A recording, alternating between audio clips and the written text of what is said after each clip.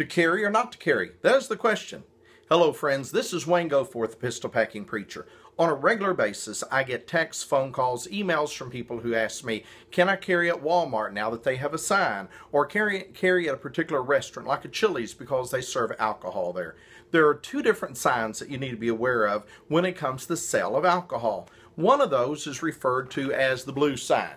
It is this sign that simply says, and all you have to do is read the signage, that says the unlicensed possession of a weapon on these premises is a felony. Now, these signs are going to be at anywhere that sells any amount of alcohol in the state of Texas. That means if it's a Chili's restaurant, or if it is a Kroger grocery store or a Walmart, any grocery store that will sell any amount of alcohol, whether it's for on-premises consumption, such as a restaurant, or if it is for off-premises consumption, like at a convenience store or even at a liquor store, then they are also required by TABC to display this sign.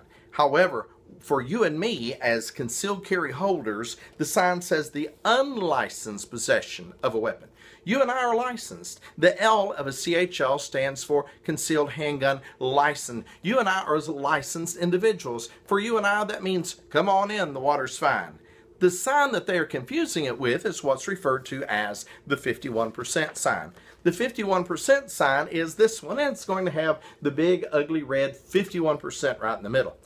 Every rare once in a while, I have seen that 51% has faded out. So you may still have a sign that has all the exact wording, but the 51% is gone because this has been in a window a little bit too long and the 51% has faded out. Something about that red lettering fades out sooner than the black lettering. But even so, it's going to have the same lettering that says the licensed or unlicensed carry of a weapon on these premises is a felony. Again, just read the wording.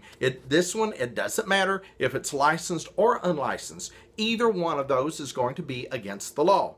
This is going to be on not liquor stores because you can't consume at a liquor store. This is not going to be at a convenience store because, again, it's illegal to consume on the premises of a convenience store. This is going to be on a bar.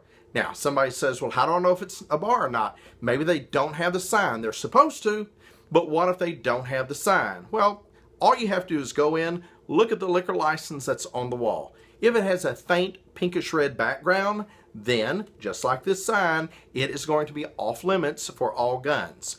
On the other hand, if it has a faint bluish background, then you're good to go.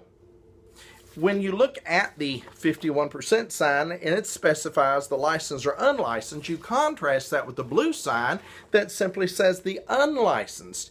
But people ask me, well, I thought it was already against the law to carry at establishments if you did not have a concealed handgun license. While that is true, if you carry, though, where alcohol is sold, it becomes a felony. Whereas, normally, if you carry without a license, it's a misdemeanor. Check your signs, check your concealment, you're good to go. Have a good day, and God bless.